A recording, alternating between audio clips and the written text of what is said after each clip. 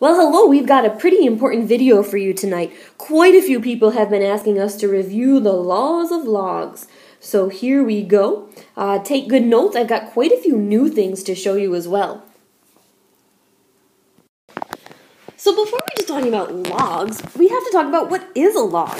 And believe it or not, a logarithm is just a fancy word for an exponent. That's all a logarithm is. A logarithm is an exponent. So I just want to be clear on our terminology. Our small number down here is called our base, and it's always written small. It's always equal to the exponent, and this is our answer. Now, for those of you having issues, again, we're just kind of worst case scenario here. We want to nail this on our exam. I've got a goofy little trick, and it's called DNA Dan. All right? If you always say to yourself, this is DNA, when you convert it to exponential, you always get Dan. I would get D to the A equals N. All right, and it's going to work every time. If you can convert this on your own, that's even perfect. But if you can't, again, we're getting desperate here. We want to make sure we nail these. This little trick will work. For example, this example they gave us, log base 2 of 8 equals 3. Okay, hopefully you know that you start at the base and you go outside back to the inside here. So I should get 2 cubed equals 8. Watch DNA Dan. If you say this is DNA, when you convert it to exponential, you should get Dan. D-A-N. 2 to the third equals 8. All right, so if that rule helps you, we're more the merrier, and hopefully we can get these down. All right, so we'll go a little log to exponential form and see what you've got for a nice little review here. So again, I think it's obvious these are in log form. They all have the word log. Whether it's natural log or log, they have the word log. Exponential form, you should have an exponent. All right, so I'll do the first one with you, then you're on your own.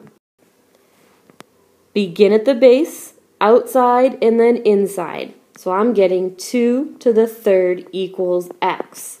Again, here's my DNA Dan trick. DNA. 2, D-A-N. 2 to the third equals x. Pause it, get the next two. All right, I hope those match up with what I have, and if you've got questions, see us in class. Okay, this time I'm going backwards. So again, I'll do the first one with you, then you're on your own. I'm going to say this is log, this is my base, this is what it equals, and this is my exponent.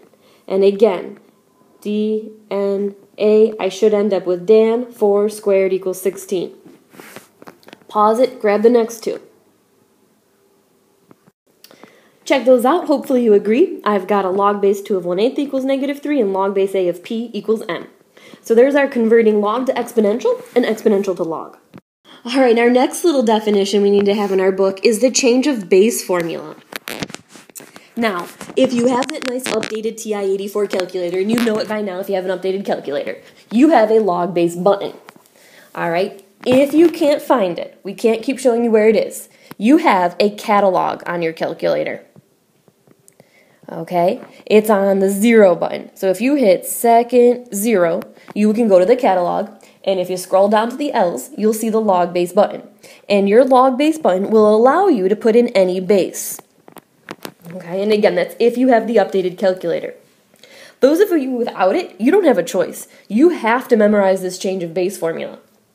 All right, and here's the rule. The thing I say to myself is the base goes on the bottom. Okay, keep those B's together. The base goes on the bottom. So notice my base is B. So the base is on the bottom, log base, log B, and on top goes log A. So let's just practice a few change of base formulas. If I have log base 2 of 3, and I want to type that in the calculator, I have to type in log of 3 divided by log of 2. And all you're saying to yourself is the base goes on the bottom. Okay, and this is how you type it in your calculator. One more, and again, if you have the log base button on your calculator, that updated one, you can grab that. But those of you without it, and which is many of us, we got to go change of base. Base goes on the bottom. Log of 6 over log of 4. And again, that's how I would type it in my calculator. All right, time to get to the nitty-gritty. Here are your log properties. There's only 3 of them, believe it or not. All right, so you only have to keep 3 things straight. And one we just used the other day, and that was this power rule. Okay, when you take the log, we said that exponent can come down in front. So we should be pretty good at that rule. So hopefully there's only 2 we have to keep straight. That's one, you're multiplying, you can split with addition, and notice every term gets a log. And when you're dividing, you can split with subtraction, and every term gets a log. All right, so what can we do with these log properties? Basically, we can do 2 things. We can condense and expand. And when we say condense, we are condensing all of our logs into one log. All right, so example 1. I've got the quantity log x plus 4 log y minus 5 log z. And my goal is to make one log. So I just read left to right. All right, log x plus this log. Well, we just said addition turns to, look back at your notes there, multiplication. So I'm going to condense those 2 into 1 by saying that's really log x, and here's my power property. If it's down in front, it came from the exponent, y to the 4th, minus 5 log z. Okay, so again, this is just a review, not getting too nitty-gritty here, but the addition turned to multiplication, and this 4 in front came from the exponent. All right, now I'm going to go one more step. I want only one log. All right, so now I see subtraction. Now I can say this is log.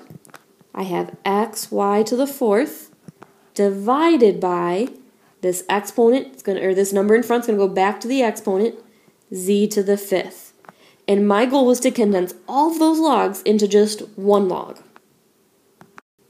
Number 2, same idea. We have how many logs to begin with? Well, I count up 3 of them. My goal is to write this as one log. This is called condensing again. So just like you read left to right, we're going to do our math left to right.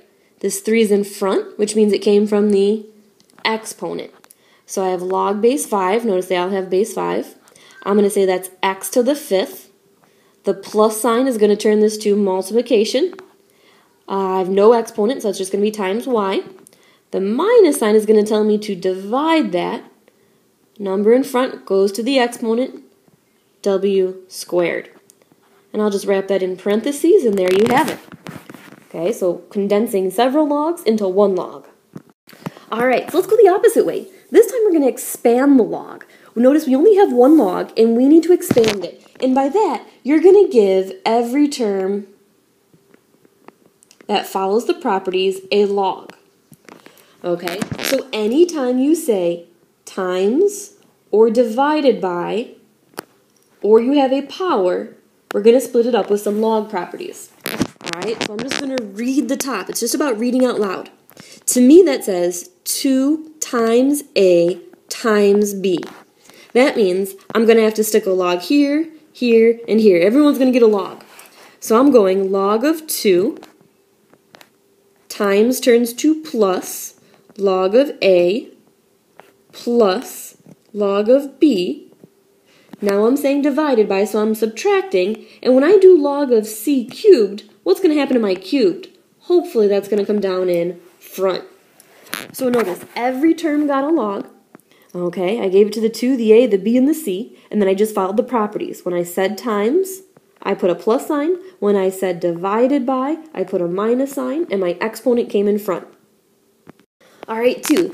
They put it into a little bit of a word problem, but it's the same idea.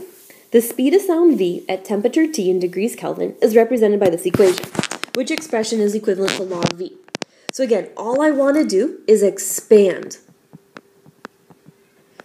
All right, so let's rewrite this. I have v equals 1087, and I have all of this. Again, we just talked about exponents. You can say this is really to the what power. What type of root is that called? I would say a square root. That means my root is 2 and my exponent is 1. All right, so I'm going to give everybody a log. I'm going to start with log v equals log 1087. And now I'm saying times, so I'm going to put a plus. Okay, this exponent belongs to this term, so I'm going to bring down my 1/2 log. And now I'm saying t divided by this number. So I have to do 1/2 quantity t minus log of 273. So let me just explain why, again, I have parentheses around this. Do you agree this 1/2 goes to both the t and the 273? If I didn't have parentheses here, I wouldn't know to give that 1/2 to both terms. So because, again, the 1/2 goes to both of them, I need parentheses. Divided by, turn to subtraction, and there you have it. Everybody's got a log. Let's try one more. All right, again, a little wordy, but we get the idea. The equation used to determine the time it takes a swinging pendulum to return to its starting point is given there. Represents the length of the pendulum in feet, and g equals 32 feet per second squared. So let's rewrite our equation. T equals 2 pi, the square root of L over 32. Express this form as a logarithm. So I'll do one more step with you and then I'll let you go. T equals 2 pi, and again, I would raise all of this junk to the what power? Okay, it's a square root, so that goes to the 1/2. All right, pause it, expand it with logs, and see if we get the same thing. Check mine out. I got my log t, of course. This says 2 times pi, so I did log of 2 plus log of pi, because I'm saying times. And again, I'm reading this out loud. Then I say times again, so I'm putting plus. Exponent came down in front, 1/2 quantity, log of L minus log of 32. All right, if you didn't get those or you had a hard time, again, pause it, go back and get it. This is our last time reviewing log properties. All right, evaluating logs numerically. Now, this is not something we did before, so this is brand new to you, and I know it's supposed to be review, but this piece will be new. Given log base b of 2 equals x and log base b of 3 equals y, express in terms of x and y log base b of 18. So let's just slow down. We're given two pieces of information, and they want our answer to be in terms of x and y only. Okay, and my goal is to somehow rewrite this so that I use those givens. All right, so I'm going to start with log base b of 18. And basically, I need to see log base b of 2 and log base b of 3 at some point. So I start asking myself, how can I rewrite 18? Well, the first thing that pops in my head is, 2 times 9. Would you agree with that? 2 times 9 is 18. Now here's the deal. I need to be using a 2 and a 3. Well, I've used the 2 for this part, so I would say that term's good, but I can't use 9. 9 wasn't in my givens. So then I said, okay, how can I rewrite 9? Well, I said 9 is really 3 squared. Okay, would you agree this is all the same thing as 18? 2 times 9 is 18. 3 squared is 9, and 9 times 2 is 18. So here's what I'm going to do. I'm going to rewrite this, and instead of putting 18 in there, I'm going to say 2 times 3 squared. Now I'm going to use my log properties and expand that out. And I'm going to say this is log base b of 2 times turns to addition, log base b of 3, and that exponent's going to go down in front. Now that I have that, I can use my givens. Notice, when I see log base b of 2, I'm going to replace that with x. So this just becomes x. When I see log base b of 3, I'm going to replace that with y. So I've got 2y. And that's my final answer, believe it or not. It said express in terms of x and y, and the only thing in my answers are x's and y's. And of course, a numerical constant's okay. So x plus 2y. Let's try another one. All right, so notice I've kept the same givens. Log base b of 2 equals x and log base b of 3 equals y, expressed in terms of x and y. This time I want log base b of 9 over 16. All right, so again, what sticks out to me is I've got to use the numbers 2 and 3 somehow. Okay, so let's rewrite 9. We said we know 9 is the number 3 squared. And 16 is the number 4 squared. Would you agree with that? I would think so. But now I can't use the number 4 because I need to be using 2's and 3's. So let's try to get 16 using the number 2. 2 to what power is 16? 2 to the 4th. Okay, do you see how I tried? And I just had the wrong answer, so I had to try again. All right, now let's apply and rewrite this. So I have log base b, and instead of saying 9, I'm saying 3 squared. And instead of saying 16, I'm saying 2 to the 4th. Okay, so I just rewrote my 9, and I rewrote my 16. Now let's go log properties. Log base b of 3 squared, and that squared is going to come down in front, minus, because it's division, log base b of 2 to the 4th, and that 4th is going to come down in front. Alright, so now the rule says when you see log base b of 2, you can replace it with an x. So I can replace this with an x, so I've got minus 4x. When I see log base b of 3, I can replace that with a y. So this piece is 2y. So my final answer is 2y minus 4x. Let's try another one. Log base b of 3 equals p, and log base b of 5 equals q. Expressed in terms of p and q. Okay, so I want to see p's and q's and maybe some numbers. Log base b of 9/5. Alright, so my goal is to replace the 9/5 with something. And again, I want to use the numbers 3 and 5. So when I see 9, what jumps in your head there? Hopefully 3 squared. And 5 I can actually leave because it says it's okay to use the number 5. So I'm using a 3 and I'm using a 5. So I'm going to replace it. Log base b, this is 3 squared over 5. And then we'll expand using log properties. Log base b of 3, that squared is going to come down in front, minus log base b of 5. Alright, so that rule said, when you see log base 3, you can replace it with a p. So I can knock this out and put a p in its place. So I would say that's 2p. And when I see log base b of 5, I can replace it with a q, minus q. And there you go. Alright, I'm going to do 2 more with you, then we'll give you one that we'll check in your notebook for a little quiz grade tomorrow. Log of 2 equals a, and log of 13 equals b. Express in terms of a and b, log of 26. Alright, so my goal is to get rid of 26 using the numbers 2 and 13. Can you come up with what to do to get to 26? I would say 26 is the same thing as 2 times 13. So I'm going to replace that with 2 times 13.